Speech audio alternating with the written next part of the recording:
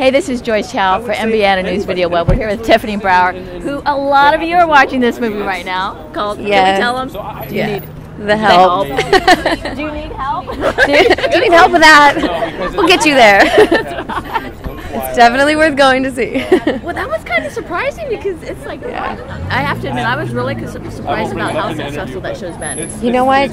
The movie. It's a testament to word of mouth because they decided to open up on a Wednesday instead of a Friday, and it did amazing on a Wednesday. It was about 5.5 million on a Wednesday, and then word of mouth got everybody over the weekend, and and it's just like the billboards saying everybody's talking.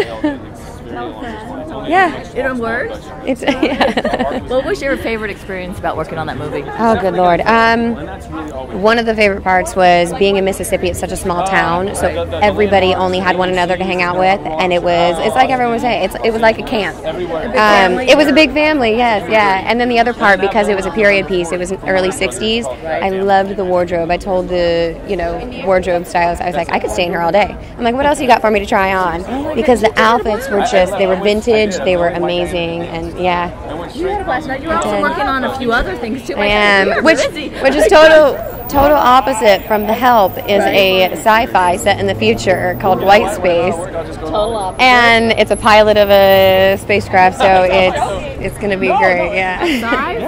Sci-fi. So wait a minute. Go to prim to proper to tomboy, ragged. Yeah, pretty much. Not really kick-ass, but I hold my own. Cool. Yeah.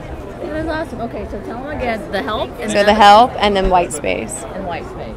Coming out, You were busy. Yeah. Wait a minute. There's two. Isn't there a third one? Yes. Yeah. Yeah. I can't say that. I'll say that one later. You can't. Okay. You want to be part of it? She can't tell you everything. Yeah. Yeah, but you can follow her on IMDb. Yes, you can. And see what she's up to.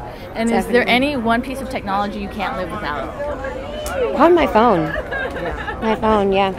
I get my emails on there, my text messages, how I communicate with everyone. So, yeah.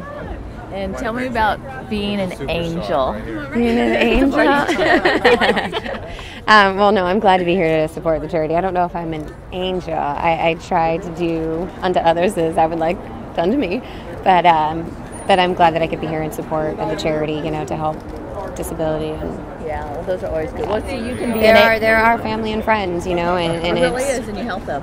Exactly. Well, so you can either be an angel or drink angel champagne. Or that, yeah. Drink angel champagne while you're supporting the City of Angel charity. Of course, the best place to reach you on the internet is? On the internet? You can do IMDb, you can do my webpage, you can do Facebook. It's there. Yeah, Twitter. Twitter is coming. So, watching. Thank you. You're going to be all over the place. Thank you. It's very nice meeting you. Nice meeting you. Bye.